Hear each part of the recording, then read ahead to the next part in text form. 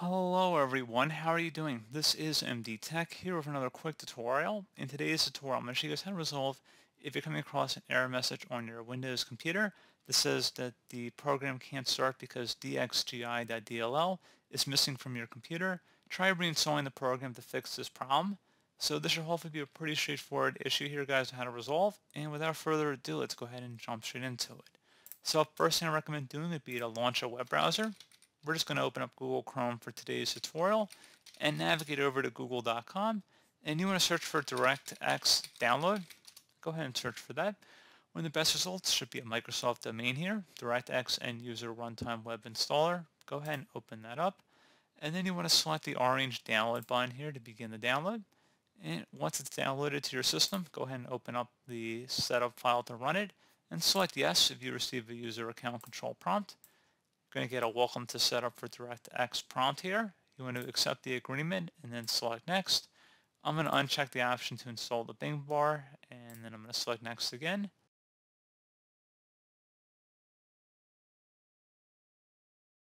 And select next.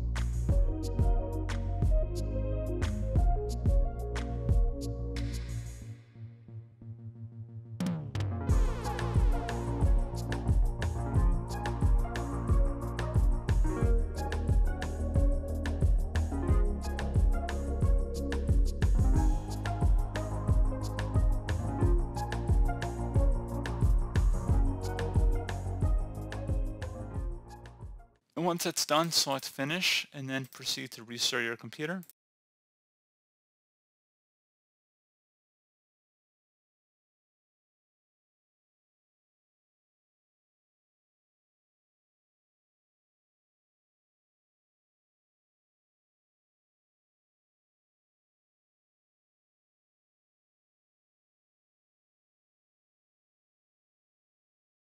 And there you go, guys. So hopefully that was able to resolve your issue.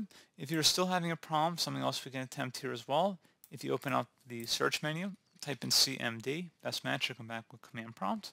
Go ahead and right click on it and select Run as Administrator. If you receive a user account control prompt, select yes. And now I will have a couple commands in the description of my video, guys. Go ahead and copy the first one, and then go up the top bar of the command prompt window here, right click on it, select Edit, and then paste it in.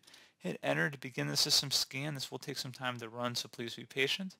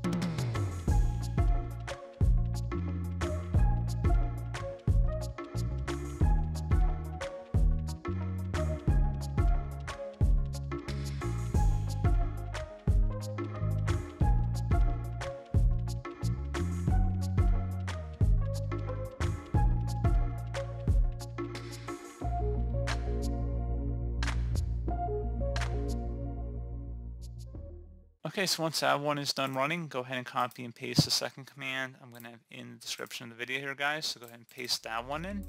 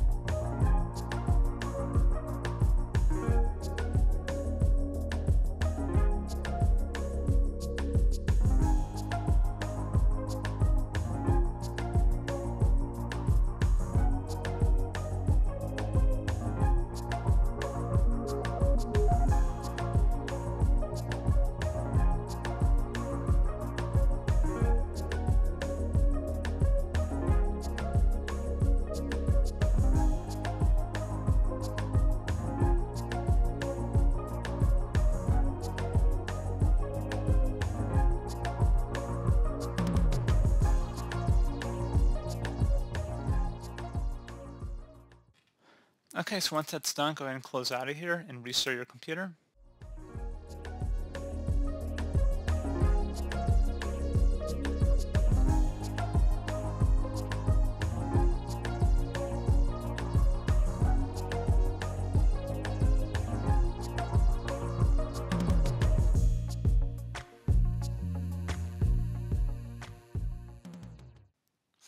And there you go, guys. So hopefully that was able to resolve your issue. And as always, thank you for watching. Do hope I was able to help you out, and I do look forward to catching you all in the next tutorial. Goodbye.